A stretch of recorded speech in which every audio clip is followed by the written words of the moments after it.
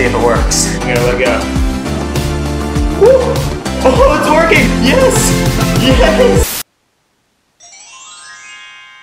It's Fingerboard week. Today I'm going to be attempting what may be one of my more ambitious videos, and it might not even end up working, who knows. I don't know. I haven't done it yet. Today I want to try and make a hover fingerboard. Like the hoverboards from Back to the Future, but fingerboards. Before we even attempt to do this, I have a horrible confession, and that is, I've never actually seen Back to the Future. I have a pretty strong idea that I know the rough storyline. It's about a guy named Marty McFly and a scientist named Doc Brown, and they have to travel back in time in their DeLorean to kill Sarah Connor before she snaps her fingers and wipes away half of humanity, causing the uprising of the apes. Then there's also something about a flux capacitor in there. So before we do anything, I have to go watch the movie that I'm basing this idea off of.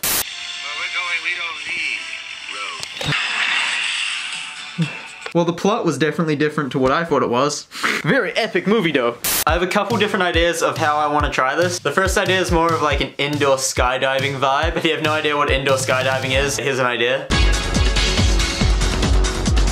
There's a giant fan that blows air through a grating and you just fly with the air blasting you up. We gotta go to the store and buy some fans. Don't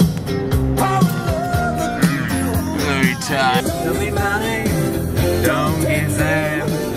That's the power of love! What section do they put fans in? Fans are put in the home decor section. Oh, is that French? I think it is. Home decor?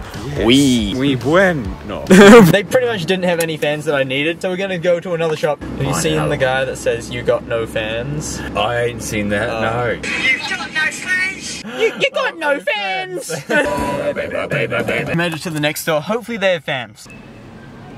Bow, chicka, wow, wow. Oh, shit. Nope, they're not in there. Rec 3. 8 Rec 3? 8 Rec 3. They make them in bold. They make them in bold. Where are they? Oh! Oh, Sean. Yes. Other one?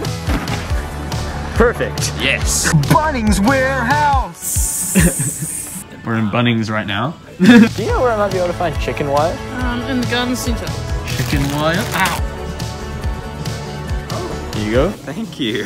What is the way you grabbed it? I don't know.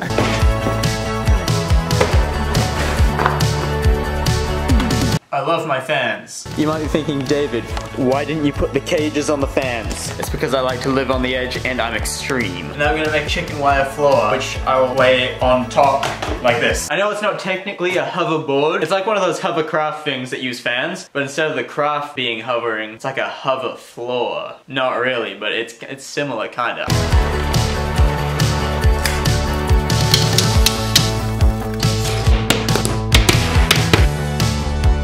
I couldn't find any bricks or anything to keep the fans in place. Found firewood, and it's holding them, but we'll see if it works with the fans actually on. 1, 2, 3. Yes!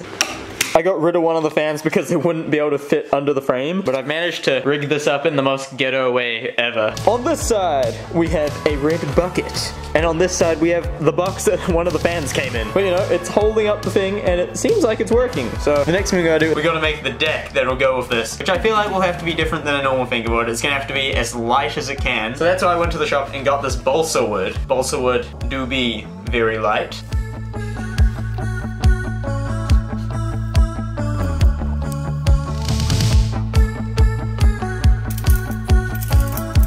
The second concept is what you probably thought of when you saw the title of this video, and that's magnets. Thinking of making some kind of levitation pad, and then the deck has magnets in it so it levitates. I was just looking online and I came across this, which is a Back to the Future hoverboard, which levitates with magnets. I think I've completely misjudged what I thought this was. I was under the impression that this was gonna be a magnetic base and the hoverboard was gonna be able to hover on top of the base. But the reality is there's magnets underneath the board and there's magnets in the little finger shoes. I mean, it's still kind of cool, like... Oh, bruh, the magnet just fell out. Yes. De Bezos has arrived. I went on Amazon and I searched strong magnets and I bought a bunch of them. That's what should be in this box. Yes, I can feel the magnetic power from outside the box. Oh, they're strong. I can't even get them apart from each other. Alright, there we go. Oh, yes. I am Magnet Man. How's the repulsiveness? Oh yeah. Like, I'm straight up trampolining my hand on it right now. The idea is pretty much just making a kind of sandwich with the magnets in between these two bits of wood.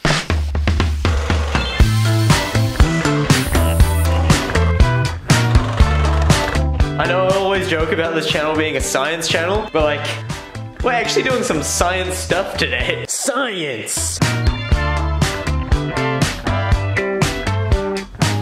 We barely started and I'm already in. I got your fingerprints all over my skin. You got the stuff, can't get enough. You've got the touch. So much, yes I know. I bought this pink paint because the hoverboard in Back to the Future is bright pink. It's also this kind of metallic-y color. Future. Metallic. That you hold, that you've got the touch.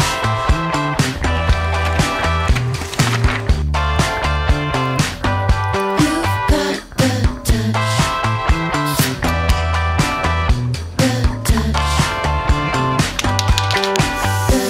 Something else that I found on the Bezos magnet levitation kit. It has this piece of wood flying. Also, for anyone that's been watching me for a while and has been wondering about this, on the back of my room's door, which you've probably seen in some shots, is this magnets poster, which I made when I was in primary school, and it's been on this door forever. I woke up this morning and saw it and I was like, wait a minute, that's like perfect for what I'm doing.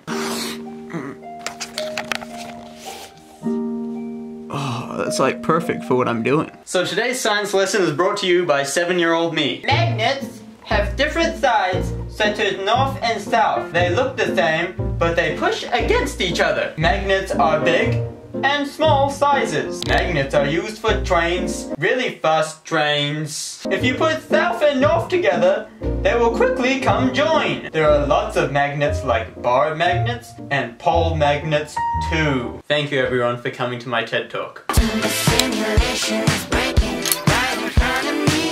The circuit breakers are hot, but you're so reading heat. This is made to have this block float on the inside, but I'm gonna switch out the block with this fingerboard so then it can float on the inside of the tracks like that. So touch down, baby, touch me. Now we just need to add the magnets to the board and then test it out, and we will technically have ourselves a hoverboard. Baby, touch me. You got the. Come on baby, it's hover time. Oh! Yes! It's alive! You've got the touch. So much, yes I know. I added some traction to the top of the hoverboard because it was extremely slippery. That you hold, that you've got the touch.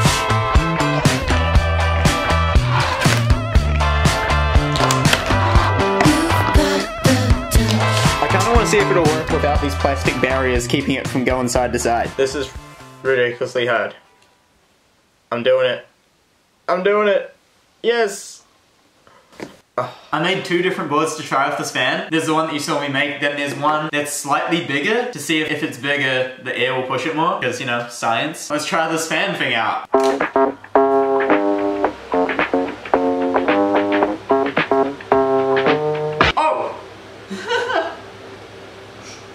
That's actually kind of sick. Wonder if I can jump from one fan to the other.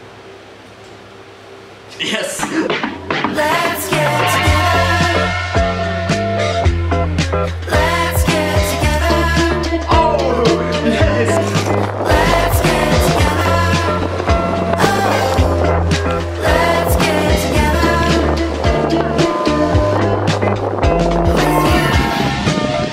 With me. It might not have seemed like it, that was actually a lot harder than it looked. Like those few tricks I got, that took a while. It worked though, so that's a success. But now, the moment we've all been waiting for, or at least the moment I've been waiting for. Will my levitation pad work? I've also changed the magnets on the board to these round ones, just because they're stronger, and it also looks better, because the actual levitators on the Back to the Future hoverboard are round. Alright, let's see if it works.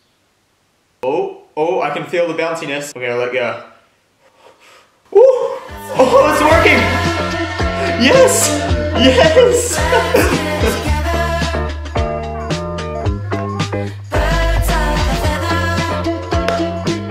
Yes, it's working! It's how I hoped it would go, but here's the reality.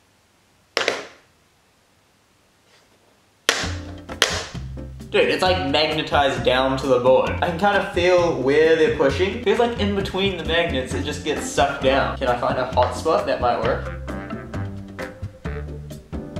Yes. Yes. Oh, dang it. Alright, so this is a bit of a fail. Disappointed! But you know, it's a science experiment. I guess this shows that not all of my videos go to plan. I'm only human, and I make human stuff. I was expecting it to work better than that. Maybe if I had different kinds of magnets, I don't know. If anyone out there is an engineer or has a good idea of how this could work, let me know, because I really want to try and make one that works good. And that's the end of the Hover Fingerboard video, and it's also the conclusion of Fingerboard Week Part 7. It's been a fun week. Thank you guys so much for watching all the videos and the support. It really does mean a lot to me. Just because it's the end of Fingerboard Week doesn't mean it's the end of Fingerboard videos, so make sure to subscribe, because I'm still uploading videos. Also go check out Pork Fingerboards. This is the last time these boards are ever going to be on sale, and once they sell out, they're gone forever, so if you want one, go pick one up. And I guess I'll catch you guys in the next video. See it. How was that one?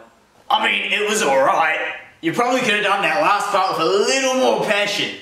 More passion? Alright. And I guess I'll catch you guys in the next video. More passion. Raise those passion levels, mate.